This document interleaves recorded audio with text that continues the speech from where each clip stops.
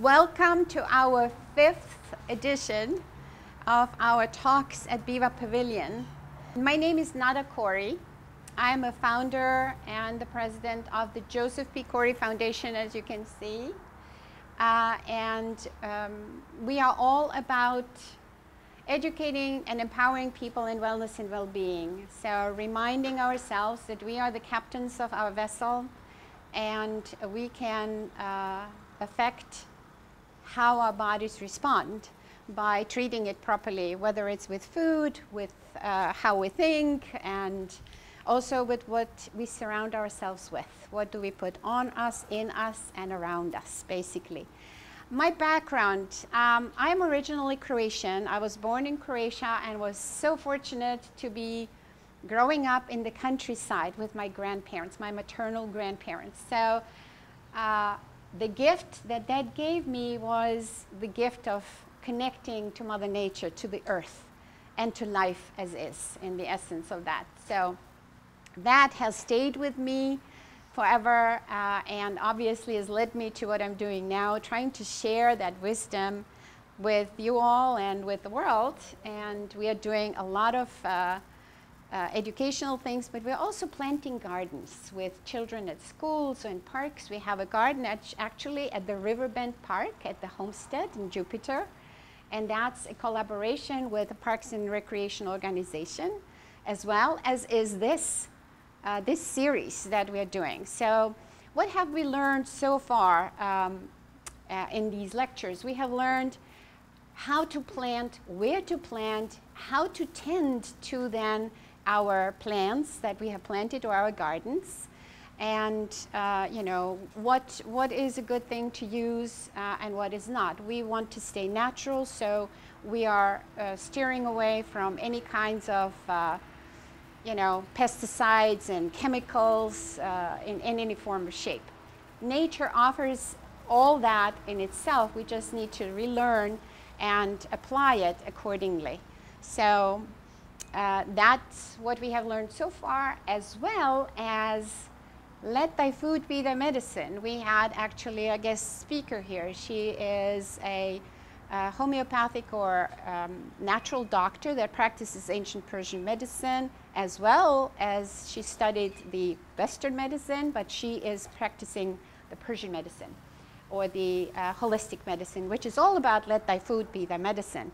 So she was teaching us about the importance of combining the food properly and what does that do in our body then, therefore, and the benefits of that. So that was our last time, and every time we have also offered some little gifts to you where you could work in creating your own little poultice. You know, we use the citrus. We talked about the vitamin C and how you can use citrus and the vitamin C for your own benefit, but also how you can use it in diffusing it, you know, having it. What did we do? We used an orange or a tangerine and we poked it with some cloves, right, and created a beautiful little natural kind of diffuser. And you can hang it then in your closet and so on. And we can do that with many other herbs, like with lavender and whatever other, you know, things that you like in the sense. So that's what we have done so far. And it was a natural kind of flow to get into today's topic, which is the nose leads, right? We have 5 senses. So one of our senses and sensories is our nose, through which we can smell, and obviously the scent has a lot of effects on our behavior, on our mood, on whether we are, you know, hungry or appetite, whether it's a stimulant or the other way, whether we're anxious and we want to calm down. So I'm sure that you all are aware of some of these effects of, for example, lavender and peppermint. Everybody knows lavender and peppermint, right? So, but there's many more of these things around. So, so how does smell affect us? Obviously, it can affect us emotionally. It can affect us in accordance to choosing our food, and it also has the all essential oils and aromatherapy, they have a health effect on us as well.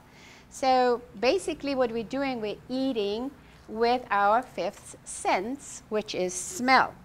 Okay, using our senses of smell is very important as well for evoking memories and emotions. A lot of times we eat from memory and the emotion connected to that, right? It reminds us of our times back when we were at home or with our, families. Yes? Yeah, they say the sense of smell is more closely connected to memory than any other sense. That is correct. That is correct. And the emotions. And the emotions, yeah. It gives us also clues as to whether we may or may not like something, okay? So it can stimulate appetite or it can deter us from something because it's connected to emotion and a memory as well. Okay, so history of aromatherapy. Maybe I will turn this over to my friend Sandy. Sandra Bologna is our guest speaker today. And she is an essential oil user, aromatherapist. She also was a counselor. She has many hats that she can come from. So I would like for her to introduce herself and also to tell us the story of aromatherapy. I mean, we can work together. We will work together. So that's, yeah. Thank you, Nada. All right, Sandy. Well, go ahead. Well, I'm Sandra Bologna. Yes, I'm a retired educator, but I'm still teaching. Hi. Pam. Janet. Janet. You know them too? Yes. How about that? Okay, so welcome everyone. And I'm very happy to be here in the fresh air with some people. And yes, as Jan knows, I'm in aromatherapy, have been for 21 years. Mm-hmm. And just to give you an example, this wasn't planned, but when I was putting up the sign, I cut my hand. I felt it, but I didn't see that it was cut. I just had a pinch. But I now have a pinch. And it's bleeding. So it stopped bleeding, but I had essential oils with me. So I applied whatever oils I had with me, and it stopped the pain, and it stopped the bleeding, and I'm letting it dry before I put a Band-Aid on to cover it. What did you use? Whatever I had. What did you use then? I had some roll-ons, oils. I had these that I hang in my purse. I had one called Calm, which has CBD in it. And I have one called Breathe Again with Stung for breathing. And then I realized I had another one called Thieves. These are blends of oils. And Thieves was a very interesting oil because during the plague, how many thousands of years ago was that? Well, long time ago, right? It was in the, 15th century, right? Yeah, 15th century. We're in a plague. We're in a plague. Well, in the plague, during the plague, what happened, people were dying, and these thieves, the reason the oil is called Thieves, I get it out here, is because these spice traders, these people were put these spices together and stole from the people after they didn't get sick. When they got captured, they gave up the recipe for a lesser punishment. Therefore, the oil is called Thieves. And in Thieves is clove, which is the highest antioxidant herb. And then there is lemon oil, which comes from the rind of the plant. So when you, or the fruit. So when you, for example, would juice your lemons, if you dry the rind and then shred it, which you might have an opportunity to see that later, it's very fragrant, and it's what they make lemon zest from. So there's a lot of medicinal and high bioflavonoid properties in the rind of the lemon, so don't throw them away. And what else is in here? Cinnamon, eucalyptus, and rosemary, which is it.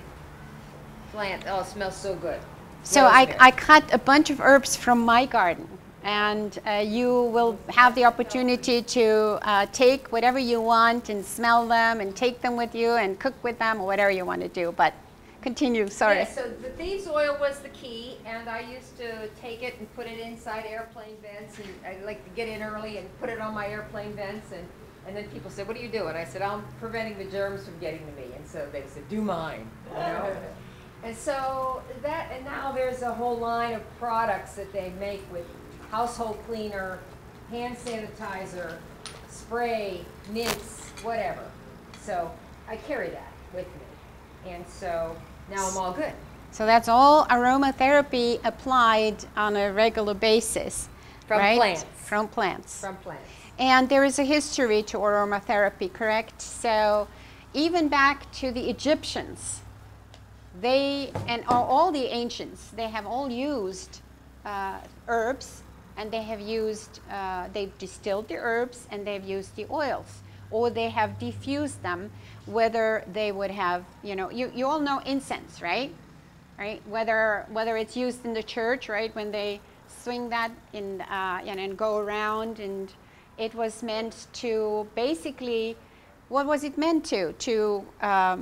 To kill off whatever. Lift the spirits. And to lift the spirit. So it had an emotional and it has ceremonial, but it also had a health effect as well. Yes. So they were protecting themselves, and they were also, what were they doing? They were, you know, getting the evil spirits out, right? Correct. So that was sacred Yes, frankincense and so on. So that's what they used to do, and that's where the thief's story comes from as well, right? Because that was in the Middle Ages, That's right. and there was the plague, and these guys, they saw an opportunity where they can get rich, right? Quick rich, and get all that goodie stuff and all the jewelry stuff from all the people, but not get exposed to that. So that's why they covered themselves with this combination of oils, so they did not get sick, but they got rich. Well, the other thing is the oils come from many parts of the plant. So what we have here are the leaves and stems. There's also fruit, which we mentioned, the lemon, which would be the rind of citrus oils are made from the rind of the plant. Those are the only oils that actually have a shelf life of, let's say, 5 years. They don't go bad. These oils don't, yeah, if they're from the plant or the roots, there's no shelf life on them. They last forever. That's why when they went back to King Tut's tomb and they found these big urns full of oils for how many thousands of years, and they were still good. They maybe had condensed. In other words, they get a little thicker, more like a paste. Molasses. Yeah, thicker over thousands of years, which your oils will if you don't keep them sealed tightly. But then they're made from roots, and they're made from petals in a case of a absolute. So if you have your rose oil and your florals, those are distilled a little bit differently, not from steam distilling, and they're a different type of product. And then there's the resin, which is what frankincense and sandalwood are, and there are other resins. And what happens, just like you get a sap from the tree, and then that is distilled. So there's different parts of the plant. But I think of essential oils as the life force of the plant. Just as your blood is to you, the oil is to the plant. It is a life force giving. What does our blood do? Our blood delivers nutrients to the cells, oxygen, and whatever else we need. So the essential oils do the same in the plant, and actually it does the same thing in us.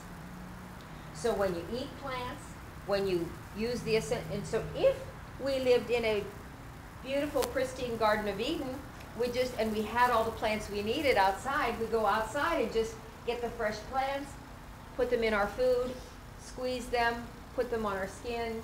But now we have them in bottles, so that we can have just one drop is very powerful. Right, Nada? It's concentrated. So we have, and that's what we are encouraging, you know, plant your own garden. If you have a spot, if you have a pot, if you have anything, just plant, plant, you know, plant Absolutely. whatever you can and use your fresh herbs in your daily cooking. And it doesn't matter which ones you have, whatever you have, whatever I have access to, I put in my food. That's it. Or you in your smoothie, you know, in your Yes. daily juicing. That's another way Yeah. of consuming it in natural form. When we cook things, we kind of destroy a lot of the nutritional components of our food. So if you can use it fresh, the more fresh you can use it, the least, you know, cooked away goodies are available to you. So with the oils, we definitely have it in the purest form, and you don't, the distilling does not destroy those components, okay? It just extracts them and makes them more consistent, right? It makes them Yes. more condensed. Yes. So Yes. Well, it is It's a concentration. powder. But let me make one thing perfectly clear. Make sure, if you're going to go out, say, oh, Nada and Sandy told me about these essential oils. Oh, here's so-and-so that you plug into the wall, and it has essential oils. They're not essential oils. Okay. Those are, let me clarify the types of essential oils there are. There are perfume grade, which you know that you'll buy in the store that's perfume.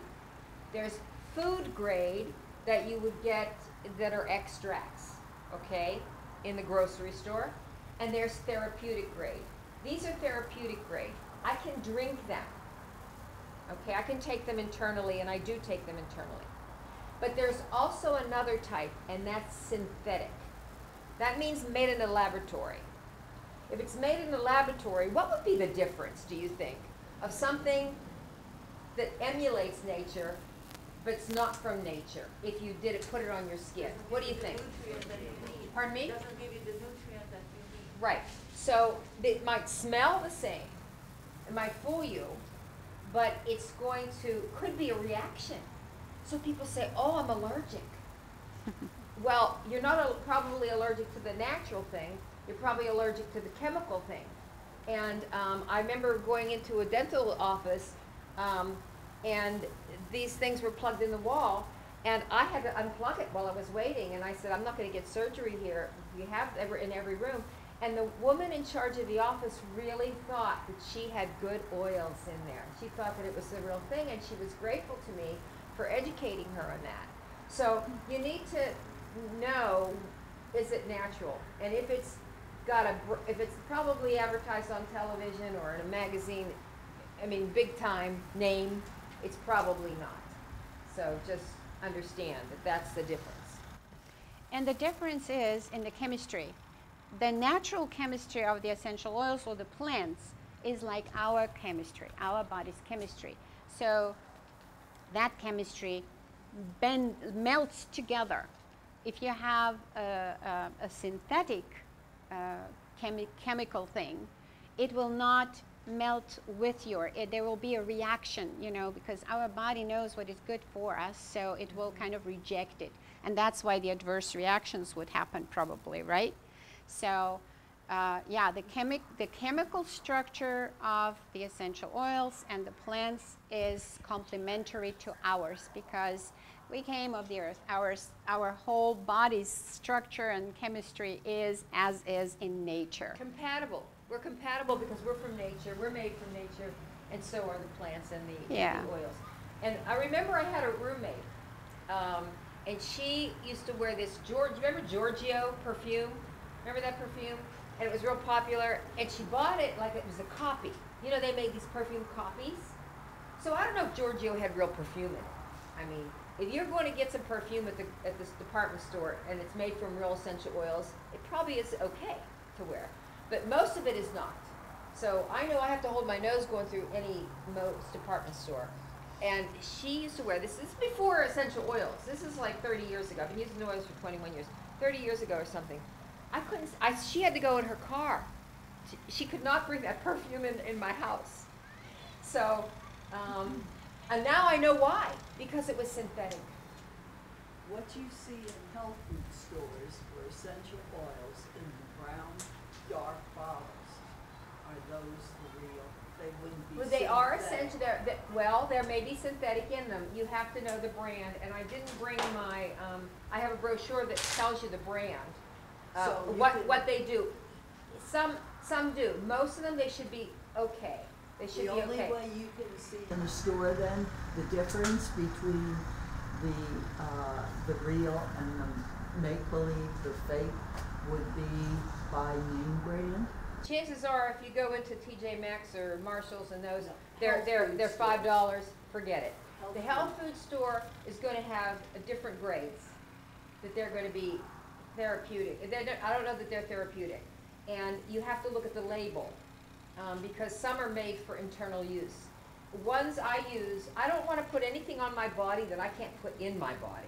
Yeah. Okay, and if they say for topical use only, there's a question mark, which I could not answer because I don't know the product. Where do you find the therapeutic oils? Well, you can get my What information. type of stores would have therapeutic? I Or don't Are they kn- scattered? I don't know. You can contact me and I can send you some references. Okay, if you're interested. So, what do we have here, Sandy? Oh yes, we have essential oil for everybody. And what is that? Maybe we have it matching in the plant. Okay, box. so what most of you are going to get is rosemary, one of my favorites. And so we have an essential oil sample back here for you, which is quite a few drops actually. So if you just put a drop, that's all you need. It's stronger than you think. Okay, and rosemary is probably not one I would put in my mouth. I would put it in my food. Maybe you take a toothpick, okay, Yeah. and put the toothpick in there, and put the toothpick in what you're cooking. That's enough. That's how powerful this is. 1 drop of peppermint tea is equal to 28 cups. We'll make 28 cups of tea. But I just usually, like if I have peppermint on me and I go to a restaurant, I put 1 drop of peppermint in there, and that's it for the tea. You don't need anything else. And this is oregano. And we have oregano in here, and we have peppermint. Yep, we have peppermint somewhere in here as well. And I have a little lavender.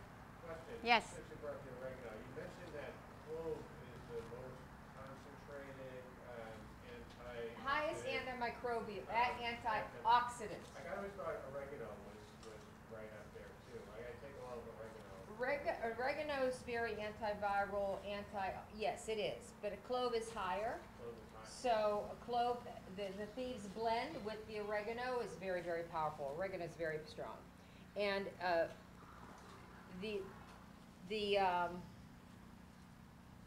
there's different, one's a blend, okay, so there'd be 5 different oils in there, and oregano's a single oil, okay. So what we have is little samples here that you can try. So I have printed out a nice write-up on the rosemary, on oregano. Did you get Pass another it one? Time. Thyme. Okay. Do you have So, the stevia plant in there? no, I don't have a stevia plant in here. Yes. I do have dill. Look at this beautiful dill, right? I have the rosemary. I have some lavender, and it's just about to bloom. This is one kind of an oregano. There's many kinds of oregano. This is that citrus kind of oregano, which is usually, it grows in the tropical countries. So a lot of, people from the islands would have this. And then I have parsley here and celery from my garden. Parsley is an amazing herb, I remember my grandmother would say, this is a blood purifier, or if you eat a lot of garlic, chew on the parsley. It will take away that pungent smell from you. I have a little thyme here as well. So, and the oregano, the Italian oregano, right? This is what it looks like. So there's a difference. But nevertheless, it's all good, right? It's all beautiful herbs. This here in Florida grows like crazy. I got that. Right? You can just stick this You can stick it. No? I cannot kill it. No. I kill everything. So you just stick it in the soil and it will continue grow. Yeah. It will grow immediately. Abs- Stick it in the ground. absolutely. Really, it grows So- just from that, huh? Yeah, it's incredible. It's incredible. So this is going to be available for you after we are done with our filming here. Now, Sandy mentioned something before, using the rind of the lemon or using the rind of an orange or a grapefruit, right? So I don't throw anything away. I like to juice in the morning. I do my green juice, but I also like a mixture of orange and grapefruit juice, you know, high vitamin C. I like, you know, it stimulates, it wakes you up, but I don't throw the rinds away after I've juiced my fruit. I use the rind. Of course, all my fruits and vegetables are organic. That's important. So they're not sprayed. I also wash them nevertheless in a solution of ozonate water. I have a little ozonator and I put a bowl of water and I ozonate that water and I wash my fruits and vegetables in it. So if there is anything on it, it will destroy it because there's nothing bad that can exist in ozone. Okay, it's negative ions. So what do? So I cut my rinds with the white thing inside, right? I don't peel that off. So I cut the whole rind, the whole skin, and slivers. I have a dehydrator. I dehydrate that skin. And then when it's dry, which goes pretty quickly, like overnight or even sooner, and then what I do, I put it in my food processor or Vitamixer, you know, the special one that can grind grains. And I pulverize it. And I get, you know, pulverized citrus rind, okay? I love lemon pepper. Have you ever heard of lemon pepper? I love lemon pepper. I put lemon pepper on everything and anything, whether it's my salad or my fish or whatever it is, you know, any meal, I love lemon pepper. So I have a bowl now of this citrus rind that I've collected. I grind some fresh pepper in it. I have good Himalayan salt or natural salt. I put that in there, I mix it, and guess what I create? My own lemon pepper. Fresh. Yeah. Aromatic. So I know, yes, I know what is in it, okay? I know that everything that I've used is organic, all right? And there is no additive, okay? So No preservative. no preservative, nothing. Okay, so my gift to you, if you like it, is this today, okay? So that's just one way of what you can do with these things. With the herbs, you can dry them, lavender, right, or rosemary, or any of the herbs. How do you dry them? You can tie them up in little bundles. You can hang them up in a, you know, like your garage or a dry, dark area, and they will dry.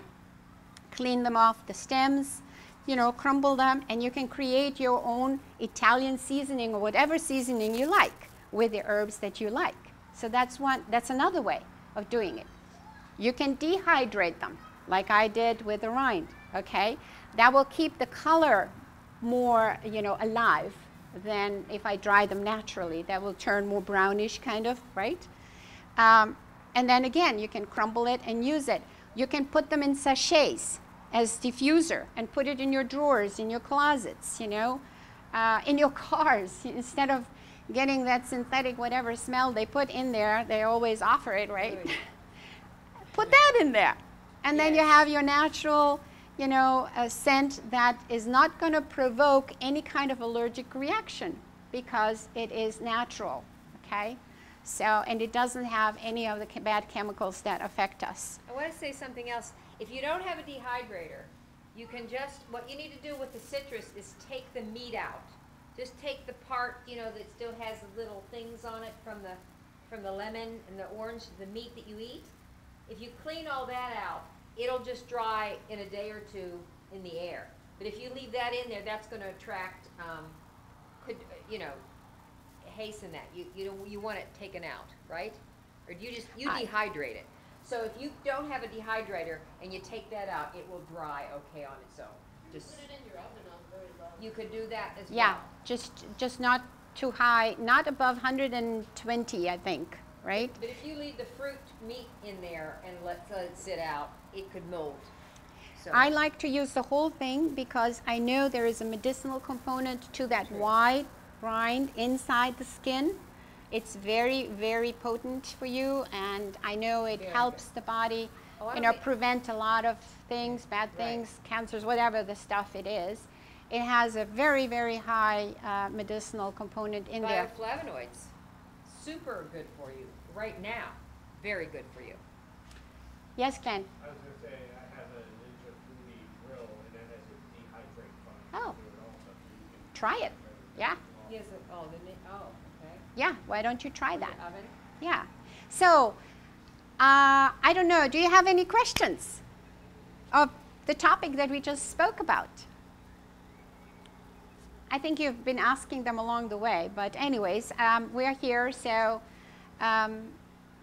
please check us out on the Foundation's website if you have any kind of further interest in you know, learning more about this. We have lots of educational videos on there, even cooking classes. We call them cooking with nada classes. We have sometimes a chef that comes and joins me, and we do simple things and recipes. And those people that I invite, they are, you know, they are educated in nutrition and health and wellness, and I always poke them with questions. So what does this do in my body? Okay, why are we putting this in? What is it going to do in my body?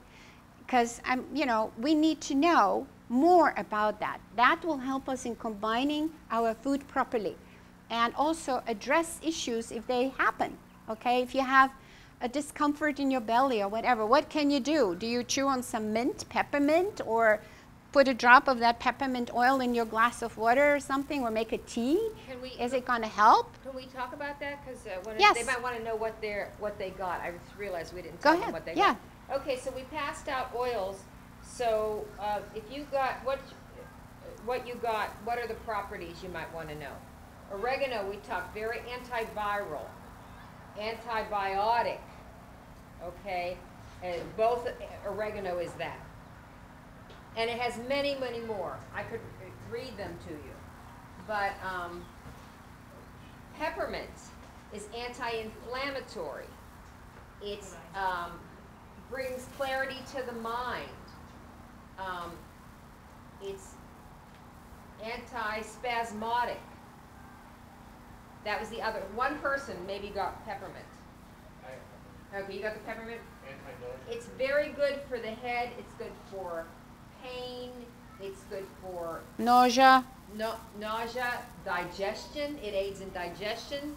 And one drop of peppermint on the back of your neck in the heat will cool you off like that. Oh, yeah. A drop in water, drink it, cools your whole body. Okay? Rosemary is not only good for the mind, it's very aromatic, it's anti-tumoral, it's anti-cancer, it's anti-inflammatory, and it brings clarity to the mind. So rosemary has, it's around the ball game here, just everything. And then the other one, well, we did them all. Yeah. So basically, nature is the way to go. All right. So if we return back to the old ways and bring our energies together with what we are growing, it is going to reward us. So there is an energetic exchange, okay, with our plants. So I know that you've probably experienced this plant grew very well and this one didn't do so well. Well, where did you put your attention to? Okay, maybe you liked this one and you were kind of caressing it more, and this one was left on its own. And sometimes, let's say orchids, right? If you leave them alone and you don't pay attention, all of a sudden they want your attention. So what do? They create this amazing blooms, right? Energy goes where attention flows.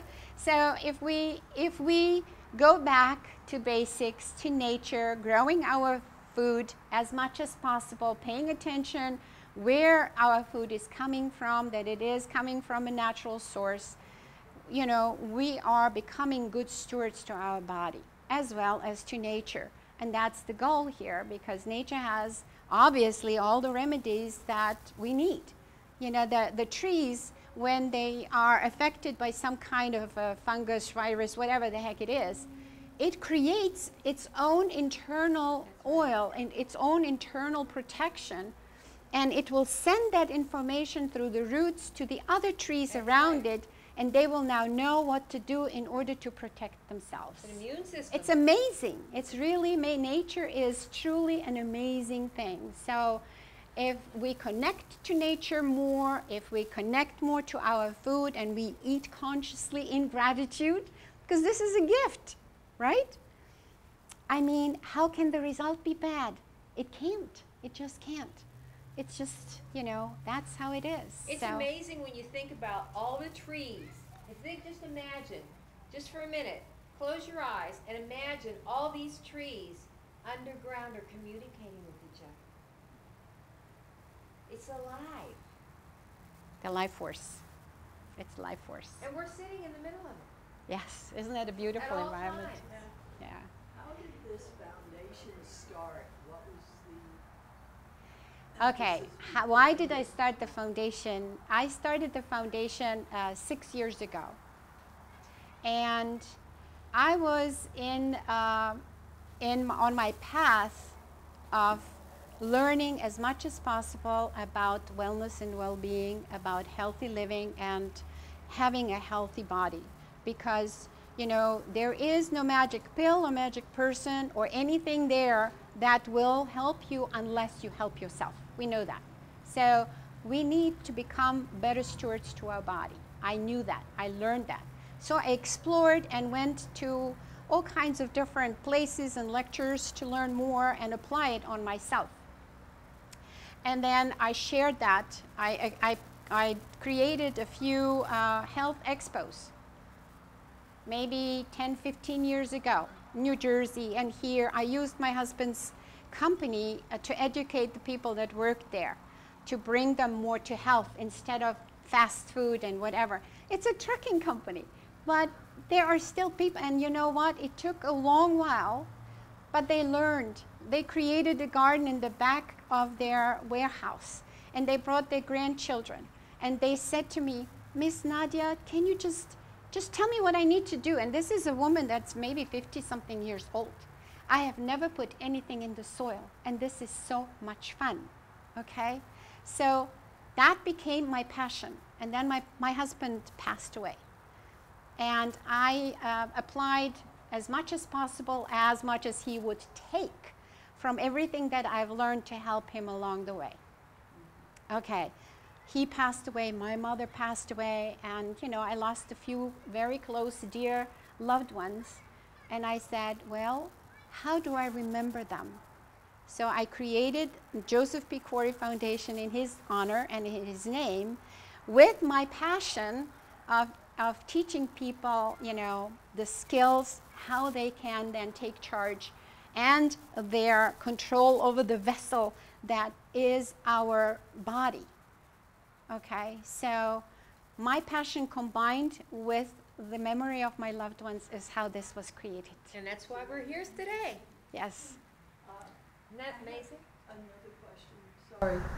I have been to Croatia. Yes. Do the people eat there like you're talking about here? The people there eat from their garden. Yes, they all grow their foods in their gardens and their you know, fruits in the fruit yards and stuff like that. So